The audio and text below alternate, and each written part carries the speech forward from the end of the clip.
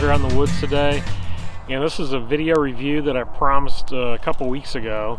If you remember correctly, I did a video on unboxing the Kephart BK62 Becker knife, and I did that from the basement. And you know, of course, the basement review is not that great. It's just an unboxing. You just get a look at it and we talk about it a little bit. But today we're out in the woods, so hopefully we can process some wood, carve with it a little bit, baton it, do all that stuff that you normally do with a woods knife, and just see how it performs, how it feels in the hand. Then I'll give you my impressions and thoughts on it. So that's what we're going to be doing today. So here's the knife, if you remember correctly. It is a replica, or a representation, I should say, of the Horace Kephart knife, and it's produced by Kephart and Becker knives, and it's the BK62 is the designation for this particular model. See right there, BK62, Horace Kephart. Now, my first impressions of when I unboxed this knife, when I played with it a little bit a couple weeks ago, is that I liked how comfortable it was in the hand. It seemed like a very comfortable knife. The grip is not terribly thick.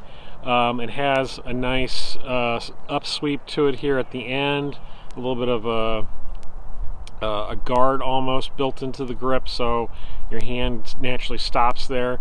But the grip is not too thick.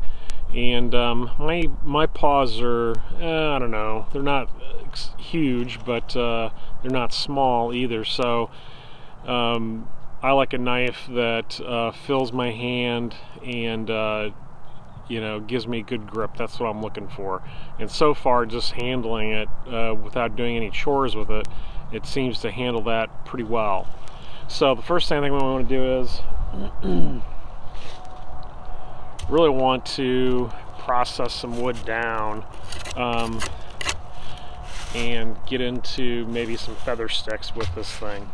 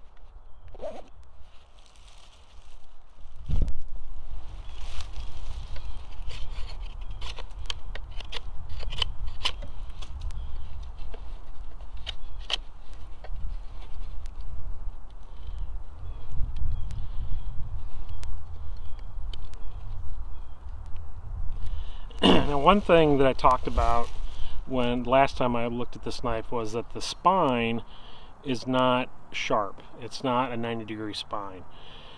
And that's a little bit problematic for a bushcraft knife because, of course, you can't spark a ferro rod with it. You can't do very good wood scrapings with it on to get fuzz sticks. And it doesn't even really do anything. When I try it there, it just mashes it up, because this spine, if you can see that, they really ground it down, beveled it on both sides, so there's no sharpness to it at all. And I suspect they did that because probably it's maybe, and I'm not sure of this, but I think it may be more faithful to the original knife that, of course, Kephart carried. I'm sure his wasn't 90-degree spine. Maybe it was, I don't know.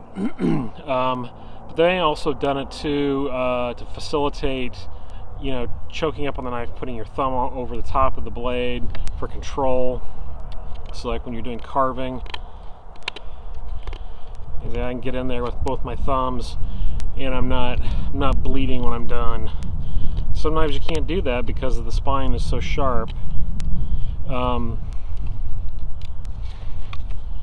That's just something you have to be aware of when you're going to buy this knife. It's like, is that going to be something that you can handle, not having that 90-degree spine? Now I'm just doing some real basic push cuts with this thing, nothing major. Just kind of digging into the wood, creating a V-notch.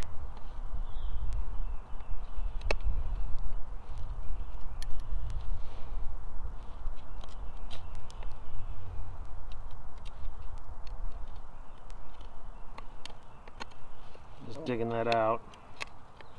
And it's very comfortable in the hand.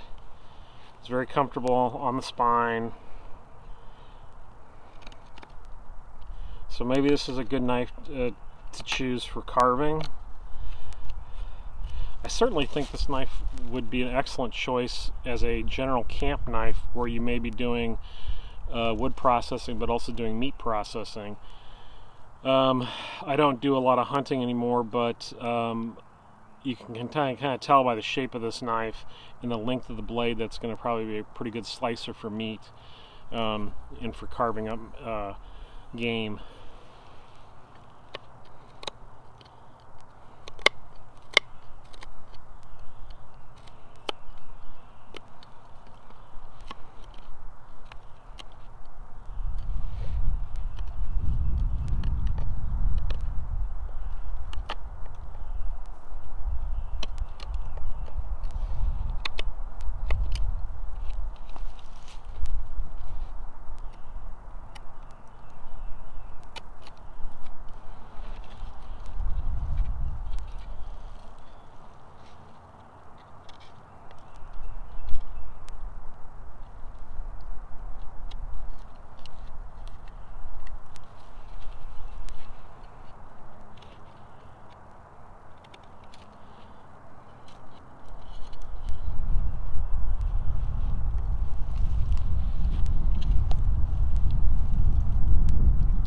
So basic carving it seems to do just fine. Sharpness of the blade seemed to be pretty good with the feather sticks. I showed you that. It does nice curls, and this is pretty hard wood. This is not soft wood. This is not pine or anything like that. This is probably either maple or oak. That's about all that's out here right now in these neck of the woods.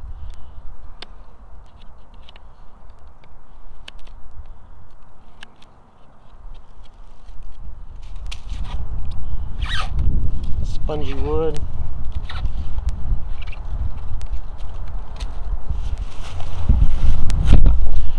The other thing I liked about this knife was the sheath. I think the sheath's really well made. It's definitely solid. Knife's not coming out. It's got stitching as well as rivets. 3 of them right there. 4 actually. Nice wood handle, heavy duty hardware.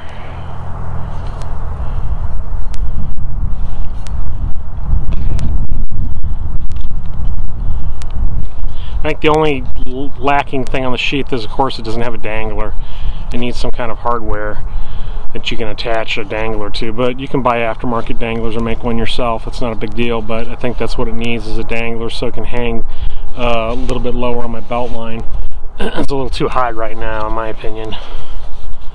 But definitely, I think for the money, which is like $114, this knife, and new in the box, it's not a bad purchase at all.